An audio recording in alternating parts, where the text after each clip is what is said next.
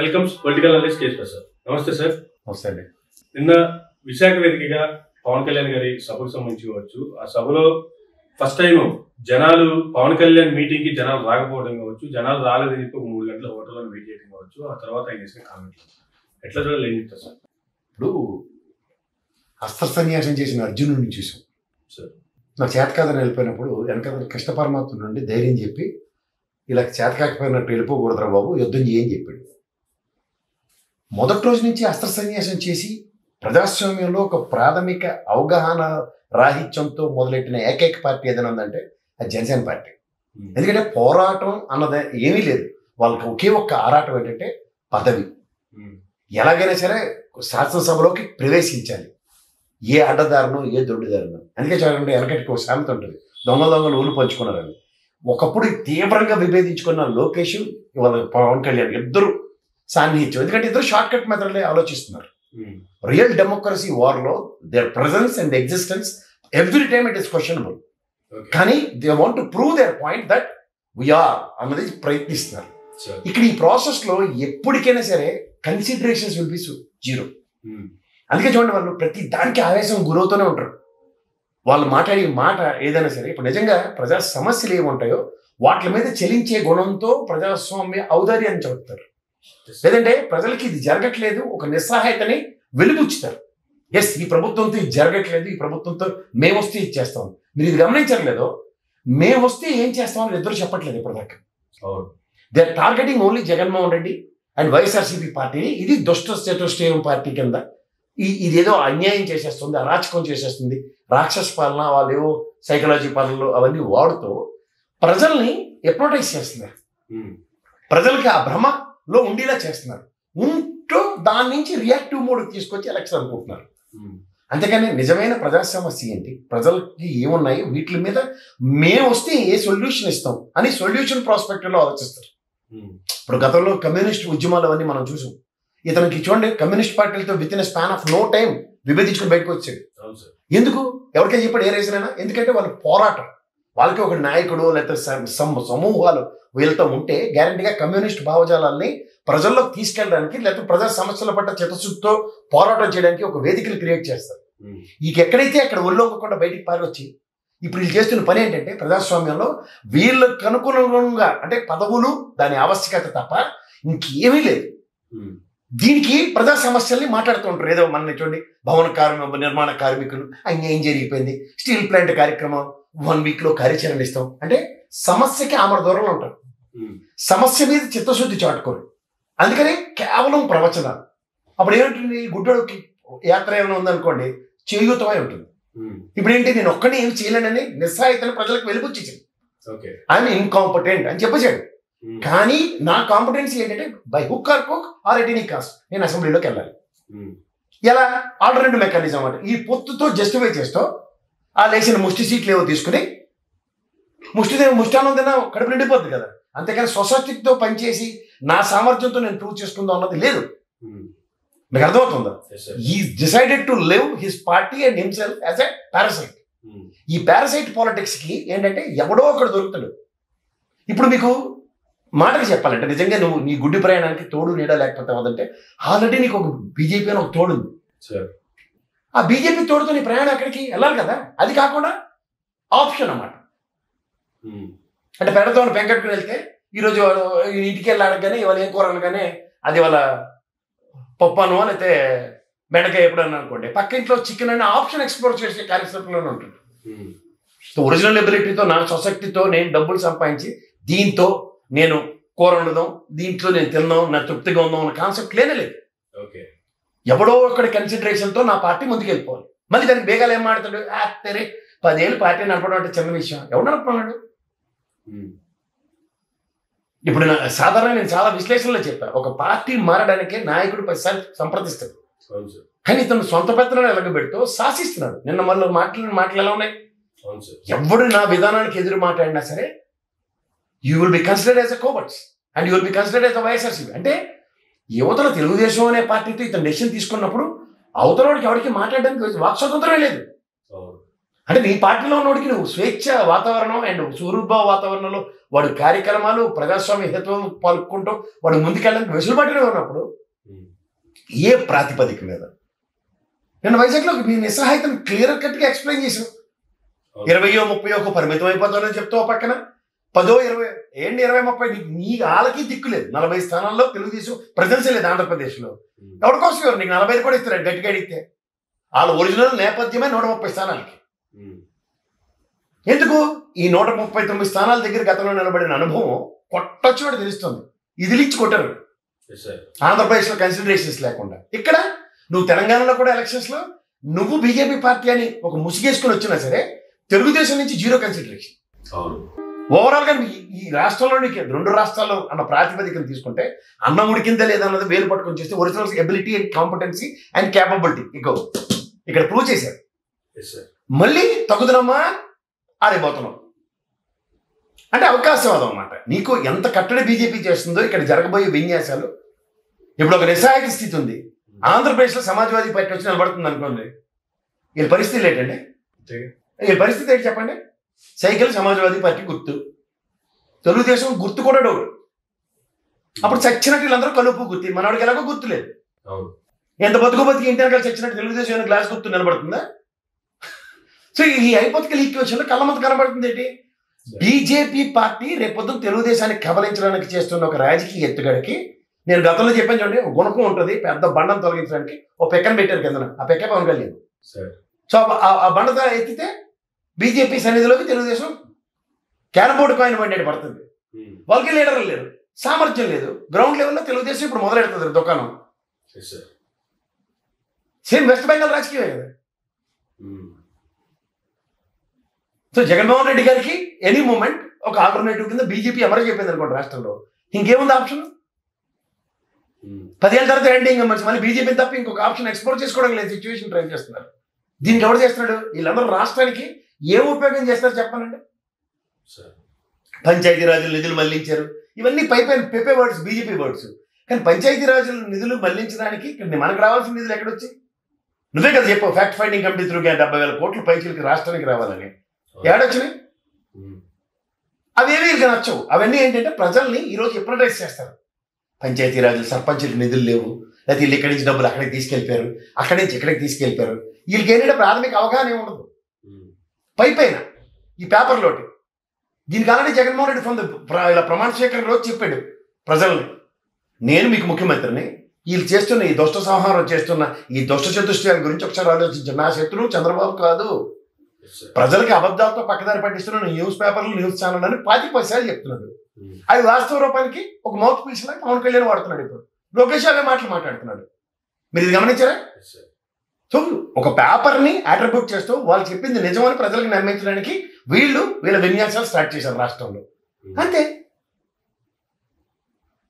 ఇప్పుడు ఏదైనా సరే అవుట్ ఆఫ్ ద బాక్స్ ఒకటేనా ఉందా? వీళ్ళ దగ్గర బుల్లెట్ పాయింట్లో కామన్ మేనిఫెస్టో నా వల్ల కాడు. ఇదే ఇట్ల నుంచి దానికి ఇంప్రూవ్డ్ వెర్షన్స్ మాట్లాడుతున్నారు. ఇంప్రూవ్డ్ వెర్షన్స్ ఎన్నాళ్ళు చూస్తారు? అందుకే టాలరెన్స్ వీళ్ళని ఇగ్నోర్ చేసినా టాలరెన్స్ ప్రజలకు లేదు. ఇగ్నోర్డ్ అంటే 23 స్థానాలు, నెక్స్ట్ ఏమో ఇక 0 స్థానాలు ఇచ్చారు. అండ్ కన్సిడరేషన్ దగ్గరికి వచ్చేసరికి ఏమైంది? మళ్ళీ మేమే ఆయన దగ్గర వస్తున్నప్పుడు నువ్వు ఈ ఆప్షన్ మాకు కాదని ప్రజలు డిసైడ్ అయి ఉన్నారు. ఇది చెప్తే వాళ్ళు తట్టుకోలేకపోతున్నారు. సో అంచేది ఏంటంటే వీళ్ళు 2014 ప్రయాణాన్ని మళ్ళీ ట్రాక్ మీద తీసుకొచ్చి నేను నువ్వు వాడు అన్నట్టుగా వస్తున్నారు. ఈ నేను నువ్వు వాళ్ళు బీజేపీ ఒక షాడో పాలిటిక్స్ కి తెరలేపింది. ఈ షాడో పాలిటిక్స్ లో ఏంటంటే ఎండ్ ఆఫ్ ద డే వీళ్ళిద్దరూ శ్రీకృష్ణ జన్మస్థానం లాగా సన్నిధికి అక్కడికే పోతారు. ఇప్పుడు ఏమో సుప్రీంకోర్టు 17 ఇయర్స్ బెదిరించారు అనుకోండి. ఒకసారి చంద్రబాబు నాయుడు ఆల్రెడీ జహాపన రాజకీయాలు చేస్తున్నాడు. వీళ్ళు చేసి జహాపన రాజకీయాలు కానీ వాళ్ళకి అనువుగా దొరుకుతారు జగన్మోహన్ రెడ్డి కాబట్టి వెళ్ళి చూపించారు. చూసారు ఢిల్లీ వెళ్ళి గులాము కాళ్ళు ముక్తారట, ఉంగుండి దండం పెడతాడట, ఇవి మాట్లాడుతుంటారు. కానీ వీళ్ళు ఫిజికల్గా దండం పెట్టే కార్యక్రమం కాదు కానీ దేహీ రాజకీయాలు చేస్తున్నారు వీళ్ళిద్దరు. రాష్ట్రానికి నెక్స్ట్ నెలలో ఎంత అన్యాయం జరుగుతుందని అన్ని విషయాలు తెలిసిన పవన్ కళ్యాణ్ వెళ్ళి బీజేపీ సన్నిధిలో ఉంటాడు. ఇంత ముఖ్యమంత్రిగా ప్రత్యేక హోదా ఇవ్వలేదు, ఏం లేదండి, జగన్మోహన్ రెడ్డి మీద ఆడిపోసుకుని ఆడవడానికి తప్ప ఈ తెలుగుదేశం వాళ్ళు దమ్మిడికి పనికిరారు. అంటే నువ్వు ధర్మ పోరాట దీక్షలు చేసి ఆరాటపడినా ఏమైనా అవుట్కమ్ 0 అని తెలిసిన తర్వాత కూడా దేనికి నేను మళ్ళీ పోరాటం చేసి రాష్ట్రంలో నేను పోరాటాలు చేయడానికి రాష్ట్రంలో ముఖ్యమంత్రి అవ్వలే కదా. ఏదో విధంగా కలిగిన కాటి కలో గెంజో తాగుదామని ప్రజా సంక్షేమాన్ని కాడెత్తుకుని వెళ్తున్న ముఖ్యమంత్రి వాళ్ళకి నచ్చదు. ఇక్కడ మీరు గమనిస్తే ఏమవుతుందంటే ఇతను ఏం చేస్తున్నాడో వాళ్ళు ఇష్టంగా గమనిస్తున్నారు, అవి చేయడానికి వీళ్ళకి సిద్ధమే. కానీ ఇప్పుడు ఈయన మాత్రం శత్రువు కదా ప్రజలకు ప్రొటెక్ట్ చేయాలి. ఇది ఎక్కడ రాజకీయం అండి? ఇది ఎక్కడ విడ్డూరు? పోనీ వీళ్ళు ఏమైనా వచ్చి అవుట్ ఆఫ్ ద బాక్స్ చేస్తారా? చేయరు. మళ్ళీ అవే చేస్తారట. ఏం చేతనైతే చెప్పమనండి. 7 సార్లు విద్యుత్ ఛార్జీలు పెంచాం మా గవర్నమెంట్ రాగానే, పాత విద్యుత్ ఛార్జీలే. సంపద సృష్టిస్తామని పొగడి కబుర్లు చెప్తున్నారు కదా. సంపద సృష్టించడానికి ఇండస్ట్రీ ఎందుకు ఎవరో దాకా అక్కడ ప్రజలకు అర్థమే బాట్లేదని చెప్తారు. ఇదే అమర్రాజా బ్యాటరీ ఇక్కడ మహబూబ్నగర్లో పెట్టారు కదా సార్. ఇదే అమర్రాజా బ్యాటరీని తెలుగుదేశం ఇంకొక 2 ఏళ్ళు పోస్ట్ పోన్ చేయి, మన గవర్నమెంట్ వస్తుంది. అయితే మన గవర్నమెంట్లో ఎందుకు పెట్టించలేపారు అమర్రాజా బ్యాటరీతో? కన్విన్సింగే కదా. ఒక ఇండస్ట్రియల్ ఇన్సెంటివ్స్ ఫస్ట్లో ఉన్నాయి కదా, స్పెషల్ ప్యాకేజ్ టైప్లో. అప్పుడు ఎందుకు అమర్రాజా బ్యాటరీ అక్కడ లాంచ్ కాలేదు? చెప్పాలండి, దానికి సమాధానం చెప్పాలని చూద్దాం. మళ్ళీ ఆయన ఎంపీయే కదా, ఒక అధినాయకుడిగా పిలిచి మనం తెలంగాణలో ఎందుకండి, లేదంటే నేను కేటీఆర్తో అనుసంధానించుకుంటే Telugu Desam has taken a stand Amara Raja battery ఇక్కడ కానీ ఆ విధంగా పబ్లిసిటీ వాడుకున్నారు. అంటే దాని అర్థం ఏంటి? దొంగ వైఖరి, కుతంత్రం. ఈ కుతంత్రంతో ప్రజల్ని పరిరక్షిస్తామని అబోధ కల్పనలు చూపిస్తాను. దీనికి పెళ్లికి ఎలక సాక్ష్యంలాగా ఈ పవన్ కళ్యాణ్ వాడు.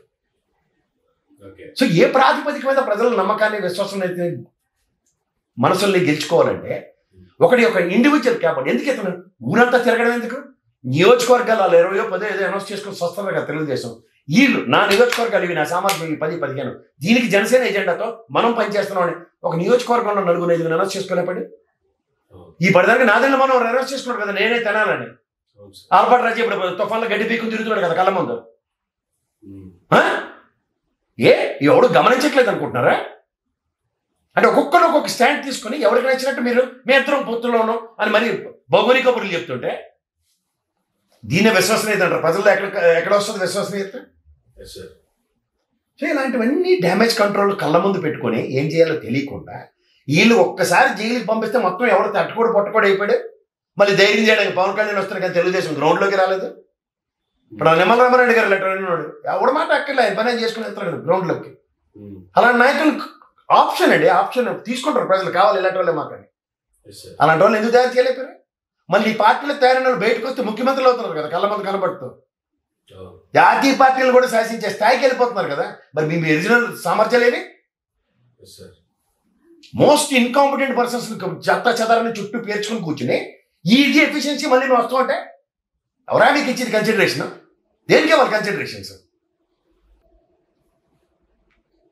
స్థానికత లేదు, స్థానిక నియోజకవర్గాల మీద పట్టు లేదు, దమ్మిడికి పనికొచ్చిన నాయకుడు లేడు. పోనీ మీకు చేత కానప్పుడు రామారెడ్డి గారు లాంటి వ్యక్తిని చూసే నేర్చుకునే సౌలభ్యం కూడా లేదు. ఏ ప్రాతిపదికనండి రాజకీయాలు చేయడానికి వస్తున్నారు? మీకు చేత కదని మీరే ఒప్పుకుంటే పవన్ కళ్యాణ్ తీసుకొచ్చి ఇద్దరు కలిపి ఆవేశభరితమైన రాజకీయ భరతనాట్యం చేయడానికి ఈ రాజకీయ క్షేత్రంలోకి వస్తున్నారు. దేనికి కావాలి మీకు? మీ భావావేశాలను జస్టిఫై చేసుకోవడానికి ఇక్కడ ఎవరికి భావావేశాలు ఉండవనుకుంటున్నారా? పక్క రాష్ట్రంలో ఎలక్షన్లు అయితే 30 రోజులు గమ్మును కూర్చున్నారు. ఒక కార్యక్రమం లేదు, ఒక కార్యక్రమం నిర్వర్తించుకోలేపారు. దేనికి పెడతారు? రోజు సభలు సమావేశాలు, జనాలను పోగేసుకోవడం, తీసుకురావడం, స్వచ్ఛందంగా ధరలు వచ్చే పవన్ కళ్యాణ్ జనాల కోసం. ఆయన అయితే జనాలు వస్తారు కాబట్టి కలిసి ఉమ్మడి కార్యాచరణ. ఏందండి ఇదే?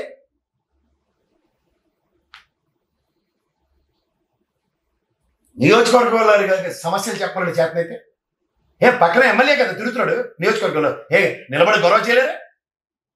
ఇవి కదా ప్రజా పోరాటం అంటే.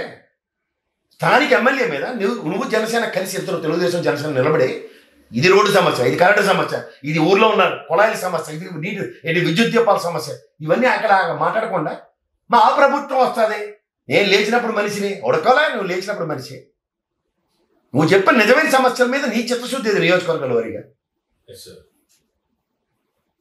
అవేవి చేయకుండా ఇలాంటి ప్రజాస్వామ్యంలో కరెక్ట్గా ఎలక్షన్స్ రోజట మేము మార్పు పెనుమార్పు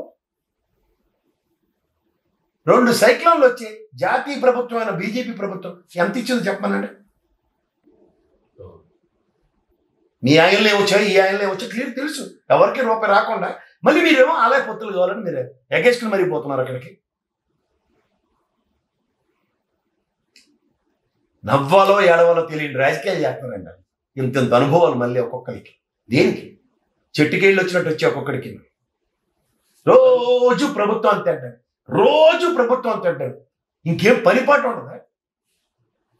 రోజు అవినీతి జరిగిపోతుందట. అవినీతి జరిగిపోతుంటే నియోజకవర్గంలో నీ స్థానికంగా ఓడిపోయో చచ్చో బతికోన్న ఒక ఎమ్మెల్యే కూడా ఉన్నాడు కదా, ఓ ప్రజాప్రతినిధిగా గతంలో ఎలగబెట్టినాడు. ఎందుకు వచ్చి ఓ ప్రెస్ మీట్ పెట్టలేదు నియోజకవర్గాల వారిగా? గతంలో వసుకులు గతంలోనే ఇదే దరిద్రం. అందుకని ఆ దరిద్రాన్ని కప్పిపుచ్చుకోవడానికి ఈ దరిద్రాన్ని ఏలెత్తి చూపించలేక నిస్సహాయ స్థితిలో ఏడుస్తున్నాడు. సరే, నీకు ఏది పడితే అది అన్నిటి మీద బలొద్దులే కార్యక్రమమే తప్ప స్థానికంగా 175 నియోజకవర్గాల్లో ఇది సమస్య, ఈ సమస్యకి ప్రభుత్వం లేదంటే ప్రెస్ మీట్ ఏమైనా చూసి రావడదన్నా? మరి ప్రతి జిల్లాకి ఒక అధికార ప్రతినిధి ఉంటాడు కదా, నేను ఎందుకు పెట్టలేరు? నాకు తెలిసి వాళ్ళ రామనారాయణ తప్ప ఆయన కూడా తిరుపతి విషయాలు మొత్తుకొని వస్తున్నాడు. నెల్లూరు సమస్యల మీద ప్రెస్ మీట్ పెడతాడేమో ఎదురు చూస్తున్నాను.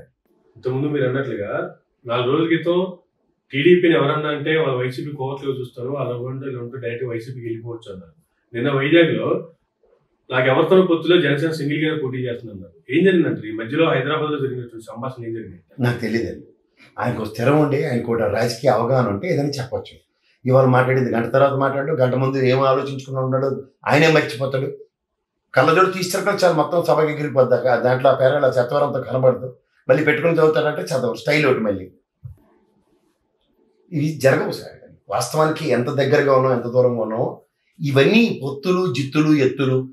నేను క్షణికావేశంతోనూ భావావేశంతో చేసే రాజకీయ విన్యాసాలకి రాజకీయ పార్టీల దగ్గర వాళ్ళకే సమాధానాలు ఉంటాయి. ఎంత కాదన్నా 8 సీట్లు నిలబడ్డాడు కదా, తెలుగుదేశం ఒక్కడో సాయం చేయలేదన్న విషయం క్లియర్గా తెలిసిన తర్వాత ఇంకేం మొహం పెట్టుకుని మళ్ళీ పొత్తు మీ ఇద్దరు తిరగబెట్టేస్తాం, అటు ఇటు పక్క నుంచి అని తిరిగితే మాడకుండా తిప్పాను ఇవన్నీ చెప్తే వండవుతారండి. అవన్నీ అసలు నీ విధానాలు ఏదో ఎట్లా ఎడితే తర్వాత నువ్వు వాళ్ళు ఎలా అయ్యారు, చచ్చారు, బతికారంటే ఎవడని నమ్ముతారు. నీకేమీ తెలియదు, తీరువ దెబ్బలేదు, ఎటు వెళ్తావో తెలీదు. అంచేత వీటితో ప్రజలు ఏదో మారిపోతారు, ప్రజలు పెనుమార్పు కోరుకుంటున్నారు, ప్రజలను తిరగబెట్టేస్తారు వీళ్ళు అన్నది అపోహలు. వీళ్ళు ఉంటున్నారు, they are living in falls illusion and they are also assuming that we can do wonders అని. వాళ్ళు అవకాశం ఇచ్చినప్పుడు ఎలాంటి వండర్స్ చేశారో కొత్త చోటు చూశారు ప్రజలు. కళ్ళు ఇలాగ పత్రికలు వేసుకుని మరి ఇలాగ అగ్గిపొలం పెట్టి చూశారు. మీకు తెలంగాణ ఎలక్షన్ ఎవరికైనా గుణపాఠం అండి. అభివృద్ధి, గ్రేటర్ హైదరాబాద్ అభివృద్ధి చెందుతున్న విధానం, అభివృద్ధి చెందిన విధానం, సంక్షేమం, రైతు బంధు కానీ కళ్యాణ లక్ష్మి కానీ మీరు ఎన్ని సంక్షేమ పథకాలు ఇక్కడ అందుతున్నాయో ప్రజలకి దాని సంక్షేమం అంటారు. ఈ రెండింటికే బీఆర్ఎస్ ప్రభుత్వానికి టికెట్లు ఇవ్వలేదు సార్, కన్సిడరేషన్ ఇవ్వలేదు. ఏడు చెప్తాడు అభివృద్ధిని. Thank you sir, thank you very much అండి. ఇదండి ఈనాటి ఇంటర్వ్యూ. మరొక ఇంటర్వ్యూ మళ్ళీ కలుద్దాం. చూస్తూనే ఉండండి.